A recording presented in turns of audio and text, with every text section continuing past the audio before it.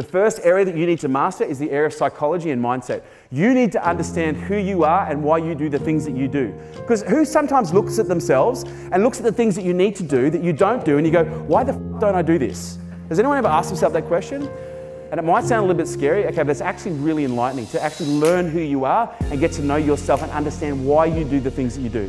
But you've also got to understand how we shape ourselves and how we shape our psychology to produce different behaviors. Because if you focus on changing your behaviors, whatever you do will be short-lived. But if you can change the way your brain works, if you can change the way your psychology operates, your behaviors will naturally change.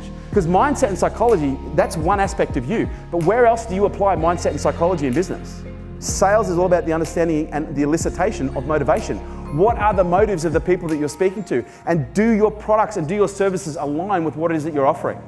Who has ever had a situation before where you've had someone in your business and you knew they needed what you had, but you didn't have the gob, you didn't have the chops, you didn't have the ability to communicate in a way that made them realize that they fucking needed it, and they walked out and you're like, fuck, I could have helped that person, but I just didn't know how to communicate in a way that would have made them see that. Who's had that situation before? That's fucking psychology. I'm talking about how do you have higher level conversations where the messages actually land.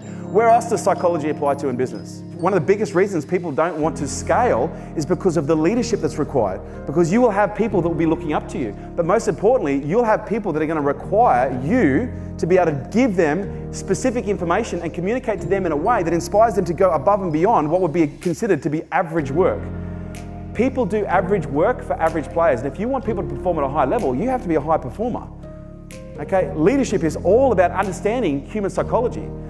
How is it that a military operator can be literally in the middle of a firefight, walking around inside a compound, have bullets zinging past his head, inches away, cracking, mortars going off, and he can maintain a heart rate below 80 beats per minute and be as clear as a bell, and be able to make calls and make decisions with absolute clarity as if he was sitting on his armchair at home? How is it that elite professional sports people can be standing on the field about to be kicking a field goal in front of 120,000 people live with 2 billion people zooming in from around the world, yet you look at them and it's as if they're standing in the park kicking the footy with their son? This is the difference between a high performer and an average performer. A high performer, a specialist, is someone that when all the shit is falling apart, that's when they get good. Does this make sense?